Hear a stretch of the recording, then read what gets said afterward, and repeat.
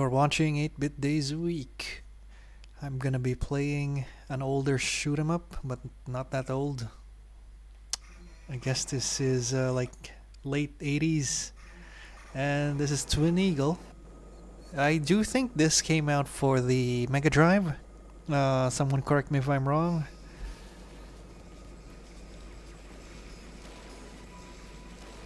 Was it Mega Drive or maybe PC Engine or the Famicom? No, I don't think this came out for the Famicom. Definitely not on this Super NES though.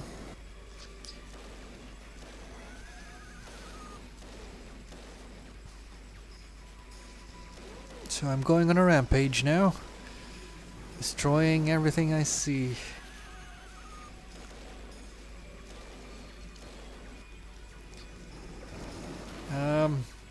Graphics hasn't aged well though. Like the backgrounds look like a messy work of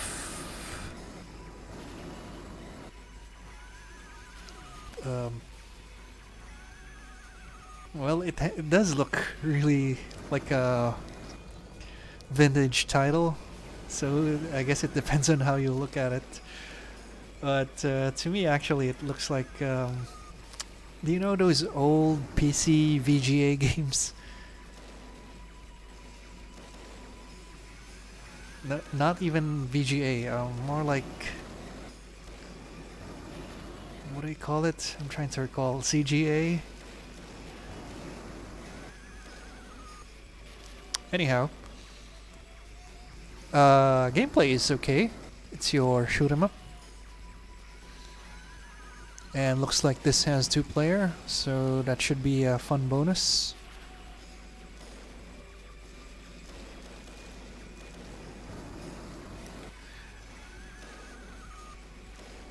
I actually have a USB OTG, but I don't think it works, so I still cannot play 2-player on the classic.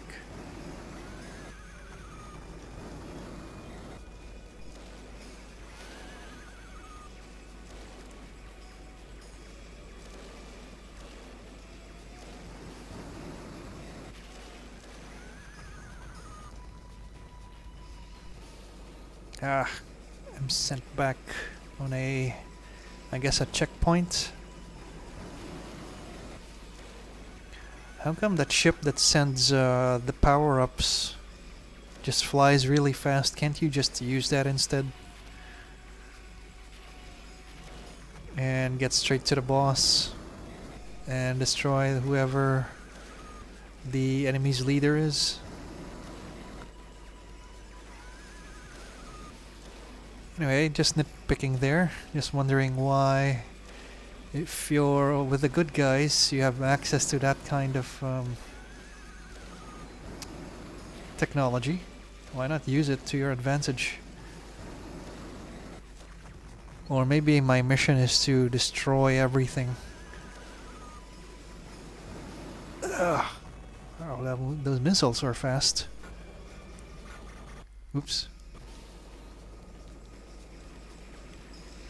Case of pressing select and start simultaneously brings you to the RetroArch menu there, but select is your insert coin, start is your start button.